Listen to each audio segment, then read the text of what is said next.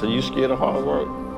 No, not scared of hard work, just like you said, it's a new day. You want to walk in on easy street. Yeah, it's a new day, a new time. That's good. Everybody want to do their own thing now. I mean, we need some young people. But the Lord will bless us and we'll be all right. You gonna look at the Spurs tonight? Who they playing?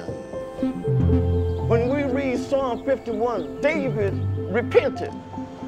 What? What are we doing here? Because we mess up, amen?